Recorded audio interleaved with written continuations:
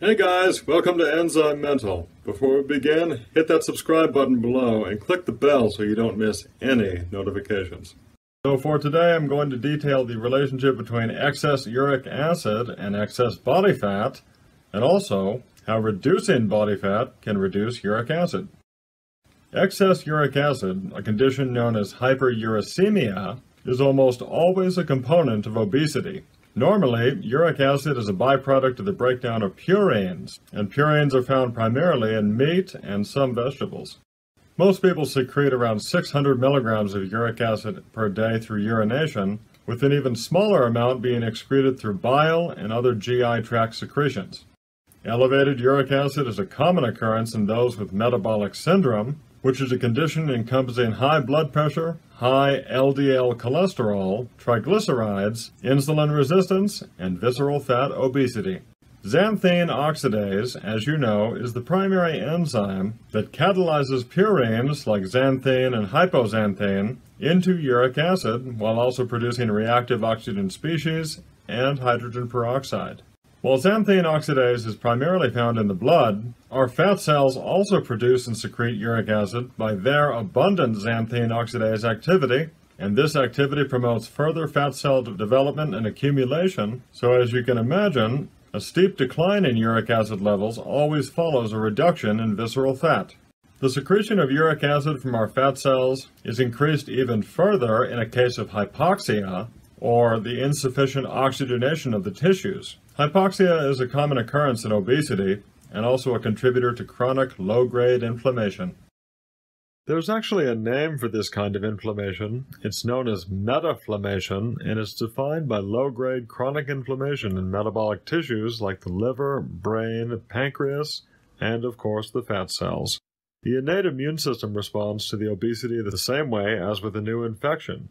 However, unlike the body's normal inflammatory response, the obesity-driven inflammation is constant and chronic, and such inflammation disrupts the normal function of fat. One area where such disruption is apparent is that fat no longer responds correctly to insulin. Normally, insulin enables our cells to absorb sugar and fat from the blood and utilize it as energy. So in this way, metaflammation contributes directly to insulin resistance, type 2 diabetes, and increased uric acid.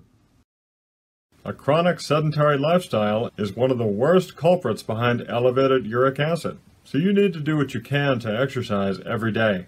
Regular exercise diverts energy away from fat tissue and towards strengthening the bones and muscles, while also boosting the release of growth hormone, adiponectin, and testosterone, and all of these hormones facilitate fat's use as a potent energy source. I've mentioned before how the bioflavonoid quercetin is a well-known inhibitor of xanthine oxidase, and a great food source of quercetin that is often associated with combating uric acid is tart cherry. So if you can, try to eat around a cup of tart cherries every day and/or look for a tart cherry supplement, especially one that has the naturally occurring sugar in the cherries removed. And yes, there are tart cherry supplements like this. A high-fiber diet can also assist with uric acid removal, and because the kidneys are essential for this, optimizing kidney function with a well-known kidney-cleansing herb like Chonca-Piedra, also known as the stone breaker, is a great place to start. Also, obviously, one of the easiest ways to facilitate the body's clearance of uric acid is to drink plenty of water every day, something that many people unfortunately still don't do. So remember to stay hydrated. If you need any further motivation to stay active, remember that regular exercise increases both insulin sensitivity and leptin sensitivity, and this vastly improves both glucose and fat utilization. So even at rest, an active person is burning far more calories than someone who doesn't exercise.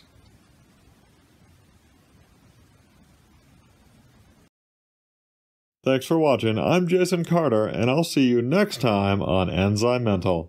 Stay healthy.